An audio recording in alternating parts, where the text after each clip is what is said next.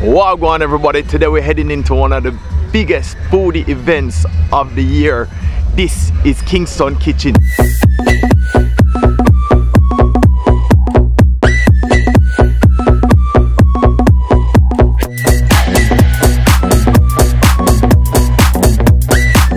Over 80 vendors, bakers, restaurants, stalls, food lovers, food adventurers. It's a link up of epic proportions. We're going to head in and try some of the best food that Jamaica has to offer, all in one location.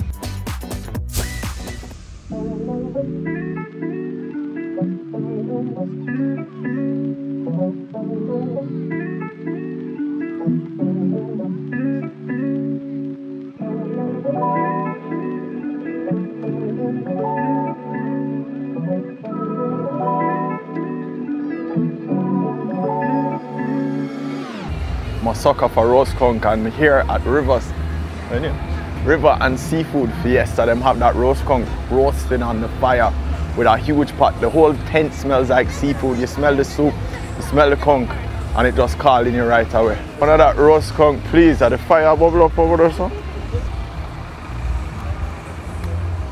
Yeah, man, I saw roast conch. Look, the fire actually roast. Yeah. Good. It looked very good. Smell very good. Thank you. Thank you. Thank you. Thank you. I hope you enjoy it. I'm sure I will. I'm going to give you some extra little. Thank you very much. You're welcome. You can see that them spice it up. There's okra in there. There is pepper. Oh, there we go. Scotch bonnet pepper is a must. Onion and the okra, and the conch itself looks very tender. It looks like they tenderized it. They did it through some sort of tenderizing process. There's a little char on the bottom of that. So that flavor just adds that little hint of conch onto it. And once you get that and get right down into it, the steam is coming off of it. It's fresh off the fire. It's hot. It's savory. Tender. Very, very nicely seasoned. Not salty, but nicely seasoned, where you're still getting that conch flavor. You're getting that pepper. You're tasting the okra, which is adding to it, and you're getting hints of Scotch bonnet pepper from that seasoning. How is it? Hello, it's really good. Hope you enjoy. I'm enjoying. You can find us at River_Seafood on IG. On IG? Oh, hi. All right. So you can find us at River_Seafood on IG. Thank you very much. You're welcome. Cheers to this. It was made a lot of love. I can tell. So even the spice nice. Okay. Little pepper, little onion, little okra. We're gonna have king crab and stuff later on, so you can rally back. Just draw me a chair, man. Just give me a chair.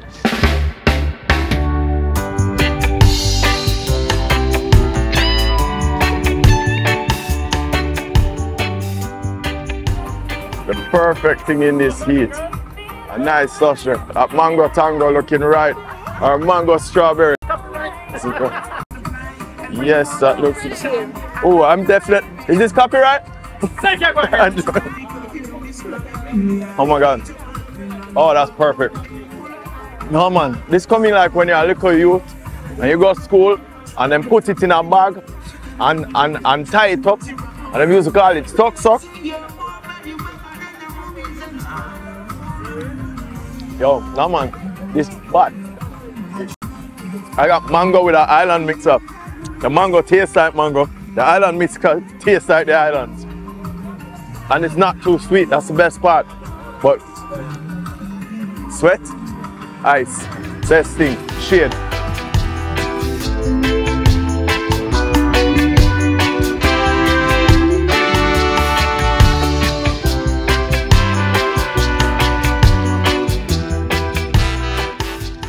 Can I try that French fried crab, please?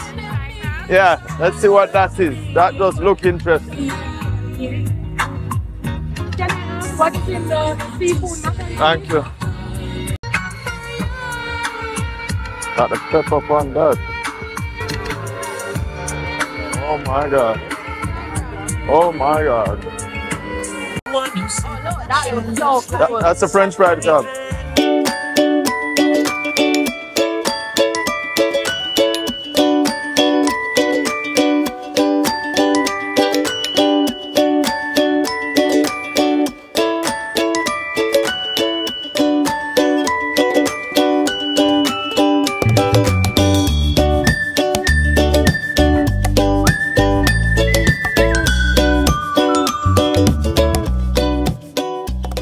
turkey crab. Seafood just came out with some stuff. Under there they have crab, them have lobster, them have shrimp, them have what is called French fried crab. And it's drizzled with, it has a drizzle of chili on it. Wow. A great Jamaican company. Fried crab with a seasoned butter that's been deep fried. Very nice though. Very different, very unique, very flavorful. French fried crab. Always can find some different type of things out here. We done seafood so far. 2 seafood. We have to find some other things now.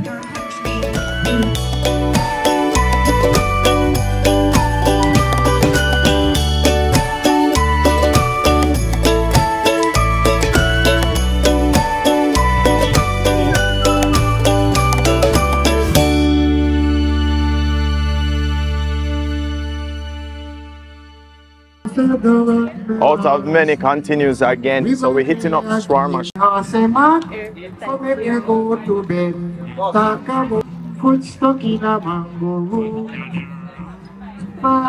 We're having shawarma. Shawarma is a popular street food that originated in Turkey. That's made with spit roasted layers of either lamb, chicken, all sorts of meat that you can just spit roast on that fire, and they shave it right off. It's like a Middle Eastern burrito. Think of it that way. So fresh, clean. It's very nice. It's very good.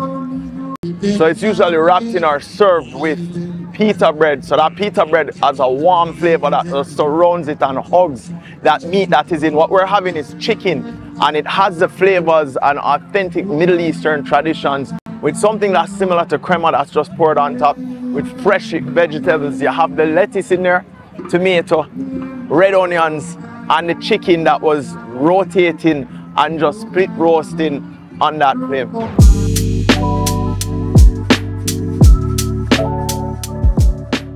Whoops, sorry, I've just lost my balance. Okay, so hi, we're with Cannonball Cafe. My name is Karen.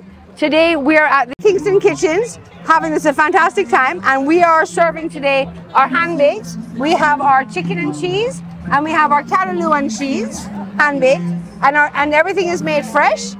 We baked them all this morning.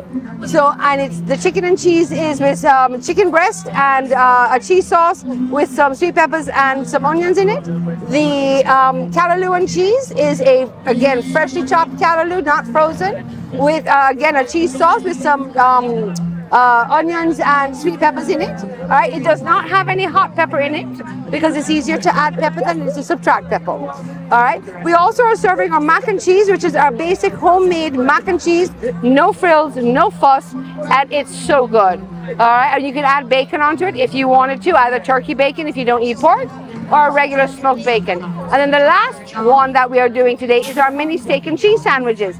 We use 100% beef fillet, locally beef, and we have our caramelized onions, and we have with mozzarella cheese on it, and it is in a little hoagie bun. So, and all of these items that you can get at our Cannonball Cafes.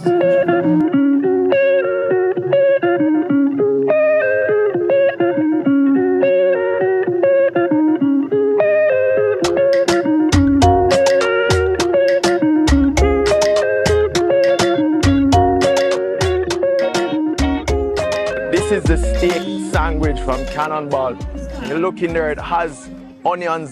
Those onions look like they've been caramelized, and the steak looks really nicely seasoned. The bread is soft.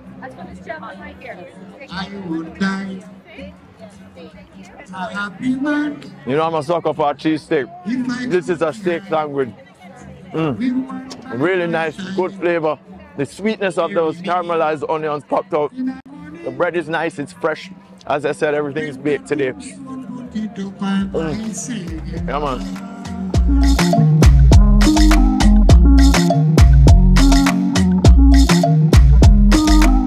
This is a creamy chicken bake with puff. Creamy chicken bake with puff pastry.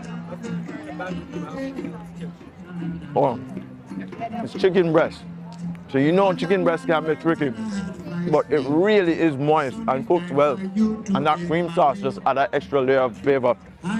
This though, this puff pastry, it's the right thing. It's the right thing to do. This is what you say, which is right. The puff pastry just brings that soft texture, that flaky crust, and just wraps that creamy pastry around the chicken, the onion, the cream sauce, and soaks it right out. Wow. Cannonball, we're hitting all the right spots. So, back at Cannonball Cafe, we have drinks here as well. And what we're serving today is a mango ginger lemonade, again, freshly made. And if you feel like it, you can put in a little shot of rum in there, just to make the night a little bit more interesting. Always, right? Always. And the other thing that we're doing is our new Bobos, which is our Poppin' Chocolate Cafe, right? Which is a coffee with chocolate pearls in it. Oh my God, that is so good. And it makes life a little bit more interesting with those poppin' pearls there. Okay, and again, you can add a shot of rum into that if you'd like. And he's the CEO of Best Food Delivery Company. Road jockey, serving one to Kingston and Fort Moore. No. Bring that back right here. Bring that back right here. This, that. This. Let's just stay right here. Let's just calm everything down and stay right here. Oh my God. Wow. Lots of booths, lots of tents. This is Bombay mango flavor. This is ginger and this is lemonade in there, and it is, oh my God. I've got some more music for you at this time. Let me get started with this one. Watch. Monday, sorry, we're gonna have to buy another one. So I can't have any. One chicken bake. I need more. You can have some, but no, I need like 2 of those. Them say once is nice, you do it twice. And we did it once, we do it twice, we're doing it 3 times. Once, twice, 3 times the lemonade. Bombay, ginger, and lemonade. Gosh. Let's go, crew.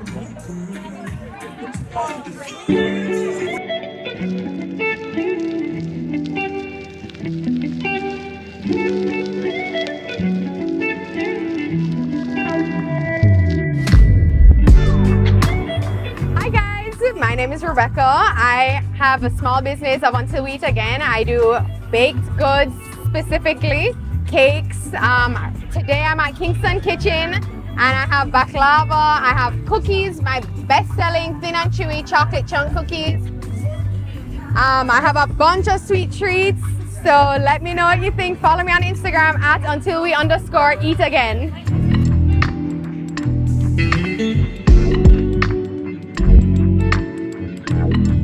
I'm not really a lover of sweets, but I'm a sucker for a cookie. So until we eat again, they have a soft chocolate chip cookie, and that's right up my alley.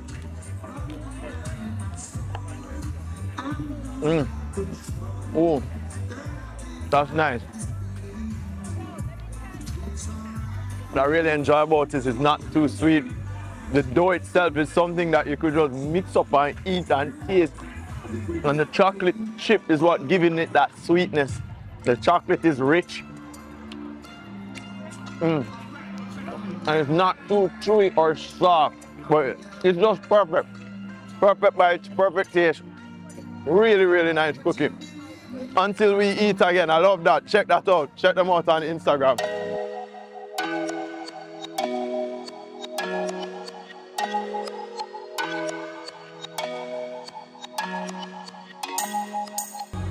Welcome guys, Wood and Water Brew Works here. Jamaica Brew Works on Instagram if that's your thing. We've got some beautiful draft IPA here. Delicious. Awesome. Out of a custom Pinto pottery mug. So you know it's gonna be a good time. Wow. Look at that. Look at that. So how long have you been doing this? I started brewing in 2018 back in California when I was still living in the States, and when I came home, something I always kept on the back burner, and I said, you know, I want to do this for Jamaica. Jamaica has no craft beer, in any major sphere, and Montego Bay is the place to do it. So definitely. Jamaica Brew Works, Wood and Water Brew Works, and the whole idea behind it is anywhere in the world you can get a great craft beer, and Jamaica just somehow fell behind. We have great beer in general, you know, we have Red Stripe, we have all of our Heineken, our Let's not Guinness. even talk about them. We don't have to plug them, we don't have to give them no plug, but I'm saying we do have beer, and so the fact that we have beer, why don't we have craft beer? Why isn't craft beer in every bar in Jamaica? Why don't they have a little draft keg setup? I agree. And some great draws available for Jamaica. Additionally, my uncle David Pinto, he does these beautiful custom beer mugs. So I said, you know, if you're gonna be making them, I might as well try to sell a few at Kingston Kitchen. Happy to be here, happy to be showing off what we got. Okay, so out of the draft, which one do you think that you'd recommend for me?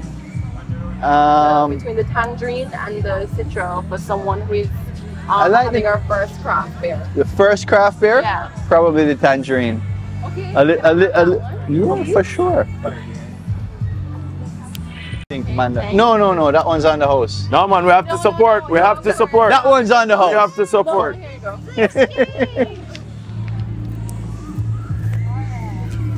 Oh, I really like it. It's good. Yeah. You see her? I can't believe you made it. That's so cool. But yeah, thank you very much for the support. I'm in a Honey Bun Foundation right now, and one of my cohort who, you know, they had an advisory group, she actually made these signs, and they're beautiful. the bottle opener, beer coaster. Let me see. That's cool. You pop your beer. That's real cool. That shot still. Yeah. Wicked, right? Very wicked. I support the sentiment exactly. Why don't we have more in Jamaica? We have good beer, but we can have great craft beer. And this is something right up my alley. When I fly to Miami and do films or do videos there, one of the places I stop, I usually get what's called a dirty blonde, which is very similar with citrus flavors, which just like the tangerine. But the thing with that is it don't taste like this. This is a lot more flavorful, and on a hot day like this, nothing. Real tangerine peels in there, man. Real tangerine. Delicious Jamaican craft beer. Thank you, man. That's really good. I applaud that for sure, man. Hats off to that. I tip my hat to you, forget which hat I'm wearing, you know. From a little craft lady down in St. Elizabeth, you know. Yeah. Mabel. Nice. To them. I like them.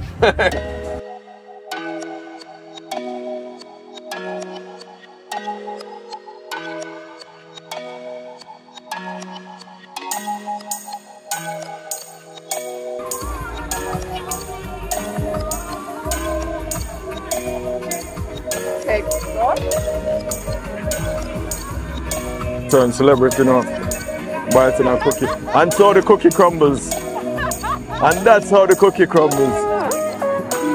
Oh my god, it's so good. Yeah man, that's how the cookie crumbles. And when the feeling's lost and the roads are crossed, I could only be here where it feels like home. This has been Kingston Kitchen. Thank you to all the promoters of this event. This is really truly a special event where people of all sorts, all walks of life of Jamaica, foodies can unite. Different type of pastries, chefs, restaurants, foods, just food lovers in general can come and have a place to enjoy different type of foods. There are a lot more stalls that are there that we didn't get to feature. My belly almost full, can you believe it? I drank 3 more lemonade a while ago. And it's been just a great experience, a great adventure. Thank you to everybody from Kingston Kitchen, the people that organize this A-class event, one-of-a-kind stuff. And I look forward to it. This is like one of my must-dos on my yearly event calendar now. So thank you to everyone. And as always, big up, one love, stay safe. You and me, never supposed to be. We walk the long road.